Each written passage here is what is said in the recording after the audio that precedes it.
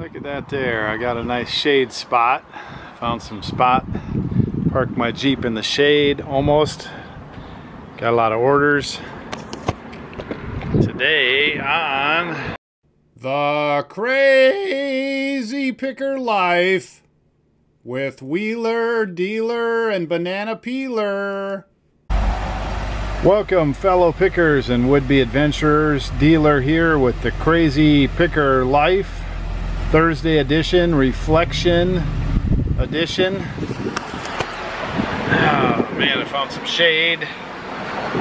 Certain parts of the day I can get some shade right here. Otherwise it's in the afternoon, it gets to be pretty slim pickings for shade. Tomorrow we're gonna go 30 degrees colder and we're gonna get down in the 70s. But I think that's gonna be storms all day, or wind or something. We're not going to get that for free. So if you pick well, we're going to go through here. If you pick well and you list often, you're going to get orders. And so all day long and sometimes at night, I'm trying to pick away and get my orders packed. And today is no different. I'm positioning myself so I can do some listing tonight. So other than normal stuff, non-camera stuff, non-on-camera stuff, I'm getting ready to list, so let's list. Listing number one is complete truck and trailer set from AMT. I don't know how far this goes back, but they didn't even have dates or barcodes on it. I think it's fairly early 1970s. It was tape shot. I talked to the lady at the thrift store. She said, oh boy, it's complete. So I opened it up, and the first sign that there's something wrong is there was cement in there, you know, the model cement. I'm like, okay, somebody opened something. And then the second sign is there's 15 tires and 3 axles. Should be 18 and 5 axles. Can count them here. 2, 4, 5 axles, 18 wheeler. Everything else seems to be packaged and not messed with. Always look for the sheet with the decals, although I'm going to have to look now because I see that there's something that says racing tires and a few other things on there. I'm going to have to see if I've got all the decals. Everything else seems to be there. The instructions are there. The box is poor. So what would have been 50, maybe 60 plus shipping, I think is going to be $24.99 or $29.99. Somebody doesn't care if the tires are missing. They'll figure it out and they'll get it at that type of a money because everything else is new. Listing one. Well, a little update on the pricing on this. None are listed right now. 3 or 4 sold on eBay. It's going to be in demand. You can get the tires and the axles pretty easy.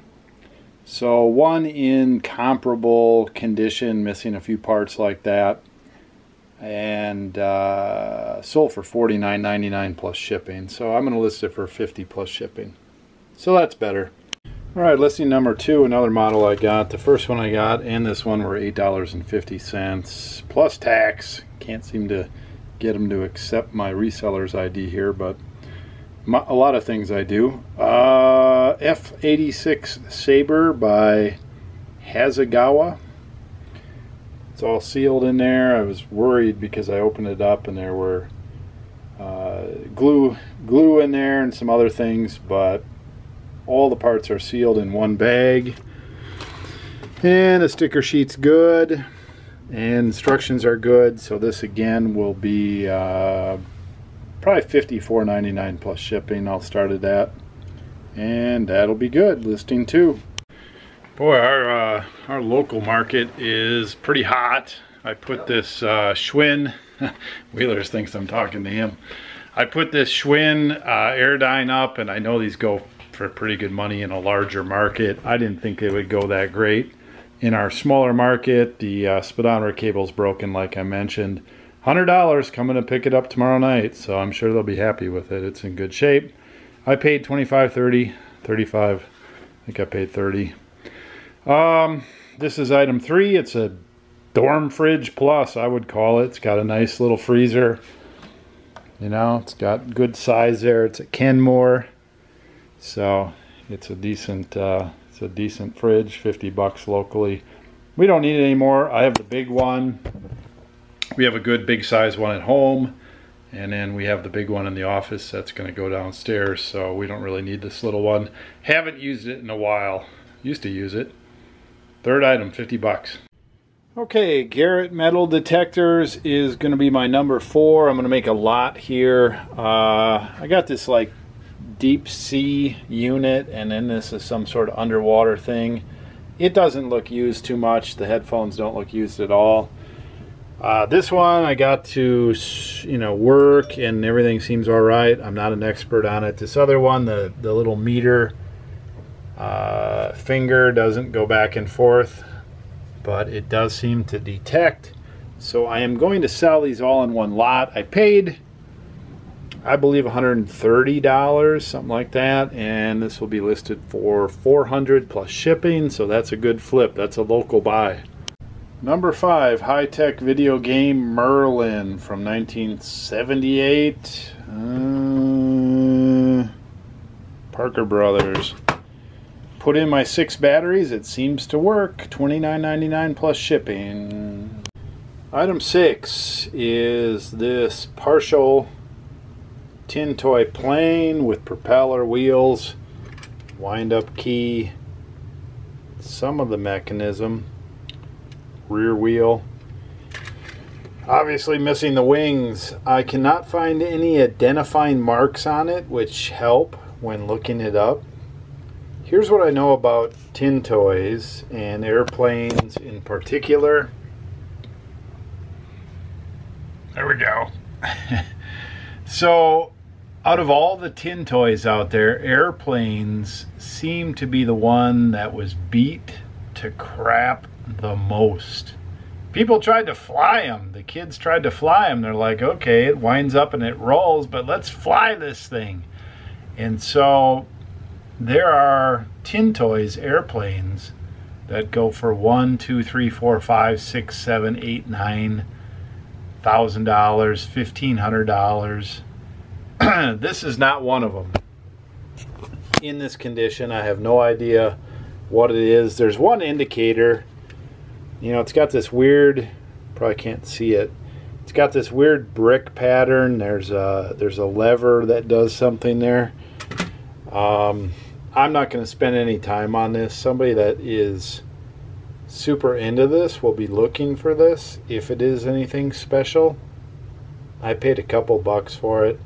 I'm going to list it for $30 plus shipping, and we'll just let it run. But planes are cool. If you see them, they're reproducing everything these days, so you got to be careful. But if you find a Japan-made or authentic tin toy plane for 10, 20, 30 bucks, pick that thing up in most cases, or at least look it up. Because I've bought and sold a couple tin toy planes. I've sold them for as much as $300, and you just don't find them very often for cheap. You'll see them at the antique store, and you'll see them occasionally different places for pretty much. Okay, number 7. Who doesn't like vintage VW bugs that grew up with rally racing Herbie movies? Oh my goodness, right? So there's better ones. This one is one that turns and spins and does all that kind of stuff. The battery box on this one is rusted. Somebody left something in there. But the look of this thing is rally racing. It's cool. Who the heck wouldn't like to have that on their shelf? You know what I mean? So I paid 12 bucks. New in box one is listed for $220. One with a similar battery box is listed for $60. Something like that. I paid 12. I think I mentioned that. This one's in good condition except for the battery box. I'm going to list it for $50 plus shipping and see what we can do. I guess a couple other things to mention on this. This is an original tin toy. This is not modern. This is probably 80s, 70s. Taiyo, T-A-Y, no, T-A-I-Y-O, Japan made. So, you know, this, you can find some of this kind of stuff that's modern, plastic, whatever. This is tin toys, so this is the real deal. Number 8, I think, is an old bazooka bass tube speaker. I don't know, this one's vintage. I can't even really find it. So it's 75 watts. I'm going to list it as it is, $39.99 plus shipping. That's all I can take. I can't take no more. $7.25, 8 listings. I don't mind listing, but there's a point in the evening when I've got other things to do and I just have to stop. $7.25, 8 listings. That's good. So I need to order a home video entertainment thing, system, whatever. Sony is our TV, so I'm gonna get a Sony 5.1 with speakers. I've got like 10% off eBay, bucks, $15 off. Whoop! All my missing memory card is under my suitcase, just sitting there, of course. So there you go. Let's find missing stuff. We're cleaning your office. Wheeler is under some sort of a super office cleaning. I've already emptied this once. I told him, man, this thing weighs like 99 pounds. Stop trying to rip my garbage bags. How's it going? Taking everything off the floor. I'm gonna vacuum and I'm gonna put stuff back. That's about what it takes. About where I'm at. About done. So this is sort of between the old listings and the new listings.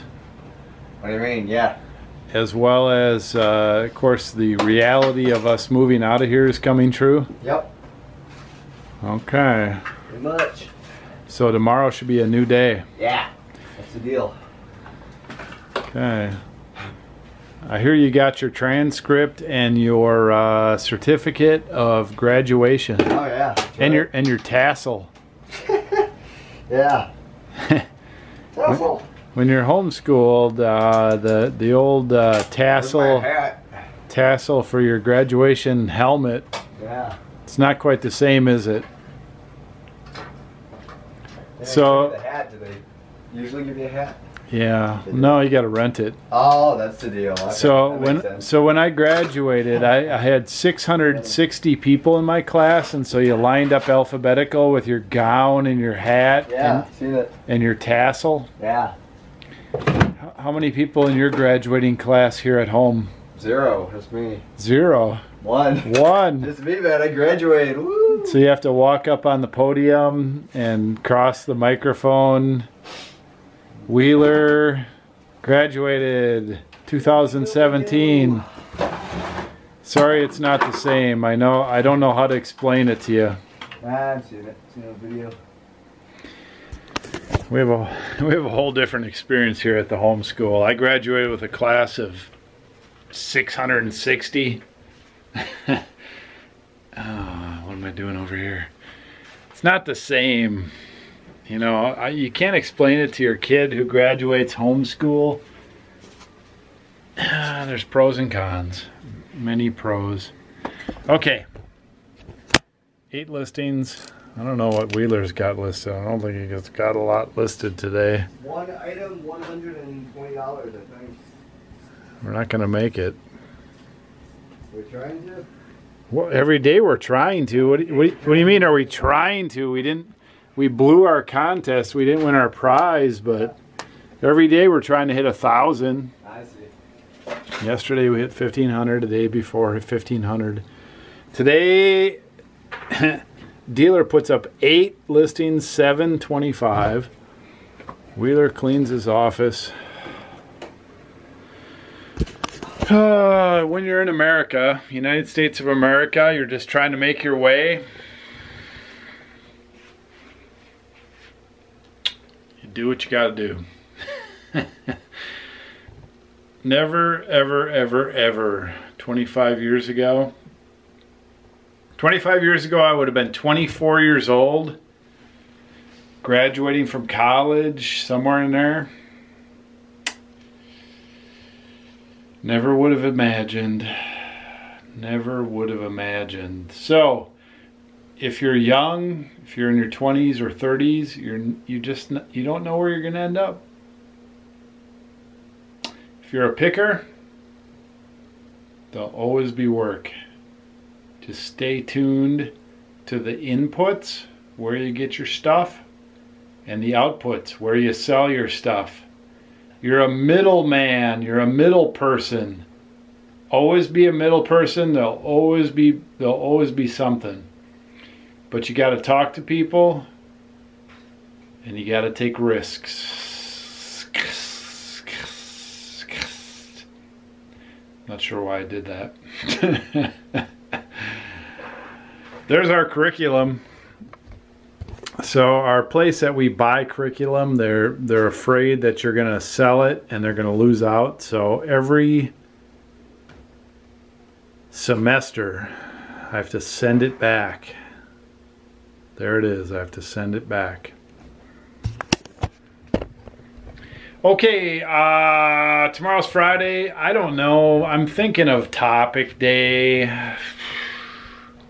I don't know. I don't know if Lana's going to ask me out to eat. I don't know if we're going to Atwood, Kansas in the Jeep. It's going to be cooler tomorrow. I don't know if we're going to go Saturday. Saturday's probably better. Lon watches this. My wife watches this. I'm programming you. I think it's her turn to ask me out. Anyway, maybe topic day tomorrow, Friday. I don't know. Got some topics. I know a lot of people like topic day. I'm not sure why. All I do is just mouth vomit. Pick well, list often. Dealer out. Hey, Wheeler. Dealer production.